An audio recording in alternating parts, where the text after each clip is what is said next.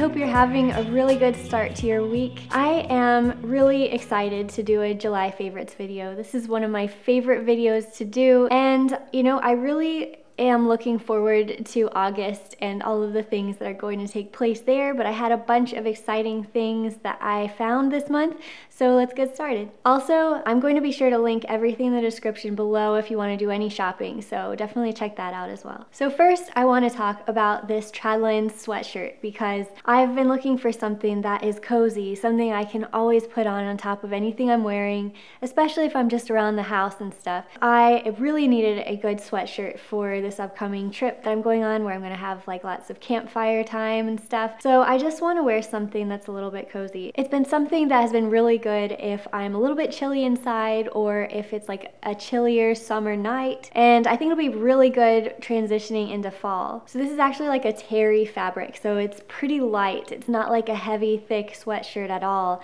It just kind of feels like a long sleeve shirt, but again, it's just so cozy, so it's like a varsity cut. You know, one thing I've really realized why I love it so much is as a petite, the sleeves actually reach exactly where they're supposed to. They're not too long, which is usually the case, or too short. So just been so extremely excited to have this, and I found so many ways to wear it so far. So a couple of Everlane pieces that I want to talk about. First of all, the day heels I've been wearing almost every day this month. You guys have probably noticed if you watch these videos, I've been putting them with so many outfits and talking about them a lot. That's because they are really comfortable and they are casual to an extent for a heel. Like, they are still very dressed up and they can dress up an outfit, but they're not too formal. They're not like stilettos or anything. You can just wear them and it just kind of preps up an outfit a little bit. So as far as comfort, a lot of people have been asking how comfortable they are. Can you truly wear them all day long? Well, let me tell you about like how they fit my foot. So I have a narrow foot and I got my true size, which is 6.5. I would say that after about 2 or 3 hours, like, I can notice that my feet are a little sensitive in spots. I do think that these are a little bit roomy on me, which is good because I think it's good for heels to be a little bit roomy because your feet swell throughout the day, and you've got this cinched heel which just pushes your heel and your whole foot into the shoe a little bit more. So that's why I would suggest, like, if you put them on and they feel a little bit loose, that's really what you want. But yeah, I've been really happy with Everlane, and anytime I've had to return or exchange, it's been super easy. So no problems there. I think heels or shoes in general can be really tough to nail on getting the size right online.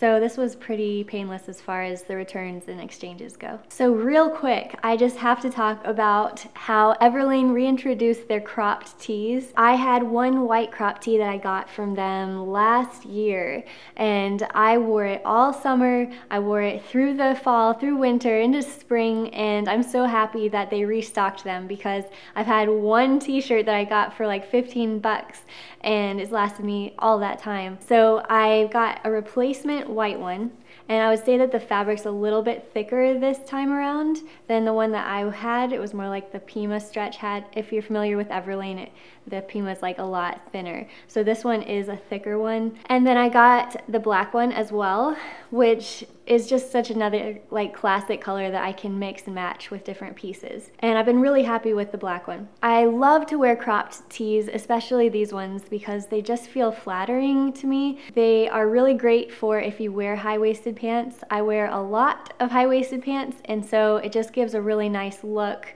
and balance to my outfits. So next, this month, I was introduced to a new brand, which is Sisterhood. And when I saw their brand, I just was like in love because it's everything that I want my outfits to look like, but then it's also really affordable. They gave me a few pieces, and this was one of them. So I wore this piece in one of my videos from last week, so you guys can check that out if you want to. But I just really liked this one in particular. Like, I knew out of all of the pieces that this was my favorite. This is the Lolani blouse in the color Coffee Polka, so polka dots would be why. And I just think that the color is very vintage and beautiful. I felt like the polka dot is something that is still very organic. Like, instead of having a printed on dot pattern, this one is more like scattered and just really unique. I would say that the fabric too is this almost textured ruffle type. And then of course the buttons on here are something that all of my sisterhood pieces do have,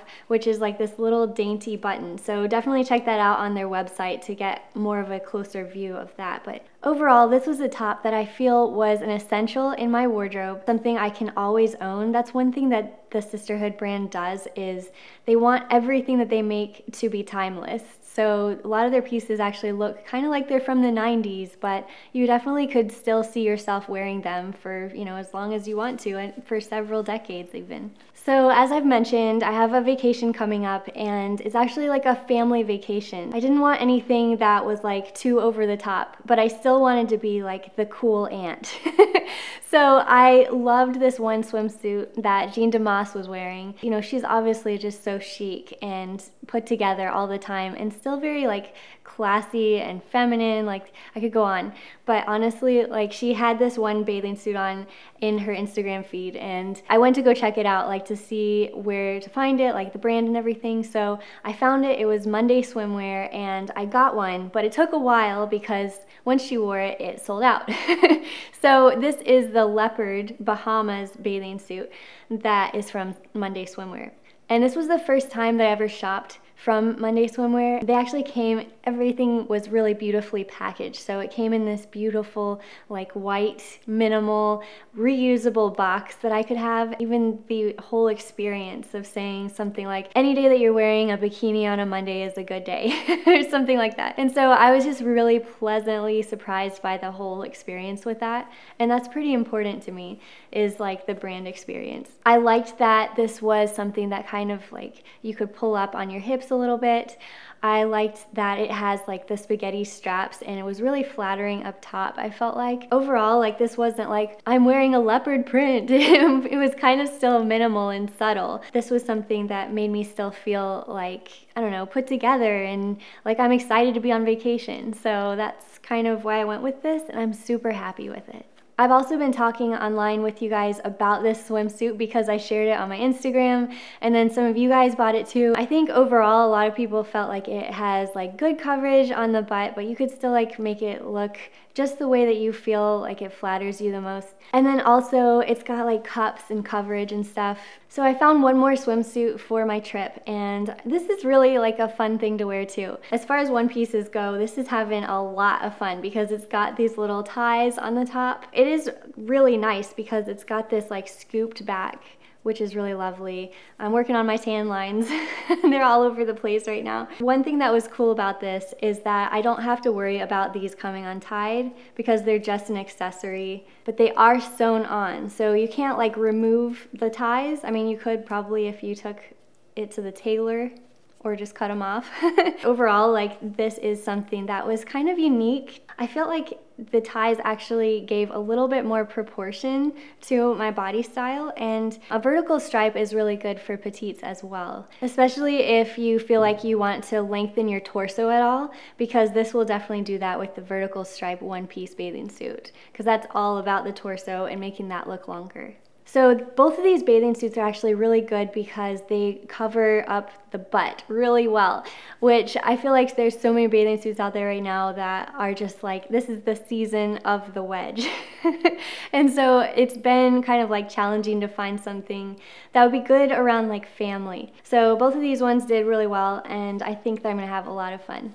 So moving on to like beauty stuff, I want to start out with a cleanser that I've been using, which is this Exfoliate cleanser by Kate Somerville. So I've used Kate Somerville's products a lot in the past. Like, I've used her Exfoliate, which is so amazing. You just have it as a scrub, you put it on in the shower, on your back or your face, and you do that like once a week, and that stuff is amazing, and I always keep that in my shower.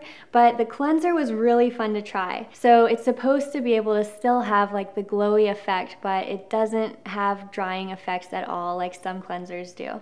It also has fruit enzymes in it, So that's gonna make it to where your skin is just ready and refreshed and ready to be able to like absorb anything that is supposed to help your face, like any moisturizers or toners that you put on next. So that's just something I've learned recently. I actually went and got a facial, and that was something really cool because she was telling me about pumpkin enzymes and how that just like opens up everything and preps the skin. So that's what this cleanser has as well, is like a pumpkin enzyme as well as some other fruit enzymes. So yeah, like anytime it's skincare, always do your own research. I'm not an expert in that, but I've loved Kate Somerville's products and I've been really happy with this one.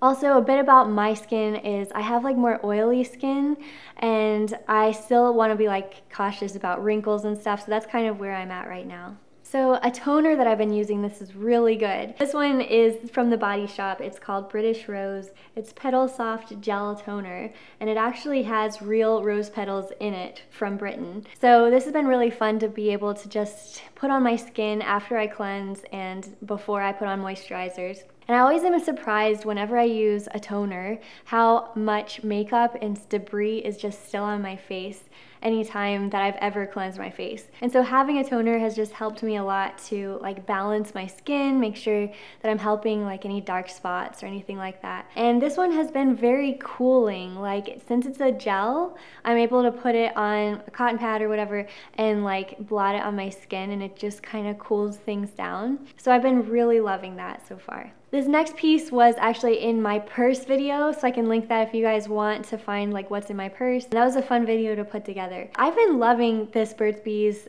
Ultra Conditioning Lip Balm. So I've always tried like Burt's Bees and chapstick and everything, and as someone who has just ridiculously dry lips all the time, even in summer, I'm just really ticked off. So I've been using this one and I just love it so much. So it's supposed to be able to have 4 hours of moisturization, and I think that's pretty true. Like obviously, just like any lip gloss or lip product, it's hard to keep stuff on your lips, but I would say that my lips have felt moisturized for that long, definitely. I have noticed a big difference. The cocoa butter I've been learning a little bit more about, and that's been really helpful too. So as you guys might know by now, I have been on the search for a better mascara. I really liked the Glossier one that I found last month for like an everyday look, but as someone who really likes to have like a full mascara look, I was really happy. Estee actually recommended this one, so I tried it out. This is the Lancome Monster Big Mascara, and I was just like really impressed because it does have just a really big, voluminous look that has been really fun. And also I've been looking for one that does not smudge, because I tried the Better Than Sex one and that was my only complaint with that one, is that I just smudged a lot, and I would tape a video and I get all like heated talking about clothes, and then all of a sudden I've got all of the smudges down here, and that was not cool. So I was really happy with this one. I now only put on mascara on the top lashes, not the bottom ones. And I've also been really happy throughout my day putting this on. Like it doesn't leave me with a tired look after a few hours. So I've been just so happy about this, and I can't share more positive reviews than this. Like I am completely obsessed with this mascara, and I know when it runs out, I'm gonna buy some more. So finally, I wanted to talk about podcasts, because there's one in particular that I've been listening to all month long, which is the Raw Milk podcast by Beth Kirby. I've been following along on her local milk blog for a long time now, and just her beautiful photography has always caught my eye. And it's been really interesting to learn more about her and her own experience while she's been doing all of this.